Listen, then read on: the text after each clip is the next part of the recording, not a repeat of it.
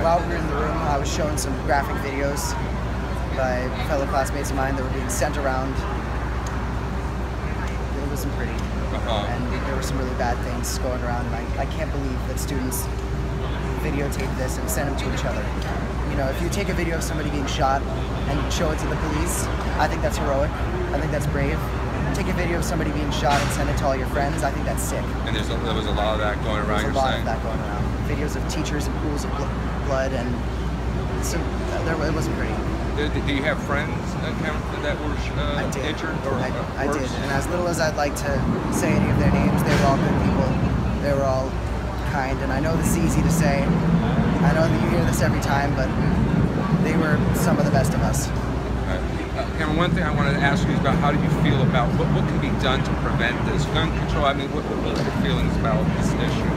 The GOP has created a facade that this is normal and this is inevitable, and we have to just take it every time and understand that it's bad but do nothing. And people are starting to realize that that's not true. People are coming together and realizing that we can come together in the polls, vote those people out, find out who's getting paid by the NRA to make our laws and get rid of them, and make more regulations. A 19-year-old who was very mentally unstable was able to legally buy an AR-15, which is a weapon of war. You don't need an AR-15 to protect your house from burglars. That was never intended to be used by civilians. That is for soldiers.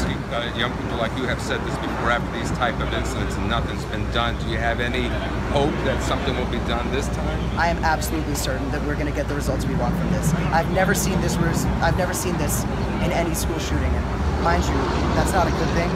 And I'm not trying to put a positive spin on the fact that our town just took 17 bullets to the heart. But this is going to be... I've never seen this many people come out in support. I've never seen this many people stop sending thoughts and prayers and start saying we're going to show people in the midterm elections. It's enough, and people are knowing it's enough, and a bunch of other Broward students and I have created a Facebook page called Never Again MSD. And I encourage everybody to go check it out. It's a community, it's a center for what we're going to do to stop this, and I have absolutely not a shred of doubt that this is not, that we're going to get, this is going to work. Just want to say, is there one specific thing that you think should be done? Is it banning assault rifles? Is it what? Well, assault rifles, yes, but there's a misconception that Democrats are trying to rip the guns out of everybody's hands, and at the end of the day, that's not true. I do understand how somebody might want to carry a handgun, because they might not feel safe, but a mentally unstable 19-year-old was able to legally buy an AR-15. I don't think AR-15s or anything larger than a pistol should be on sale. He was able to buy an AR-15.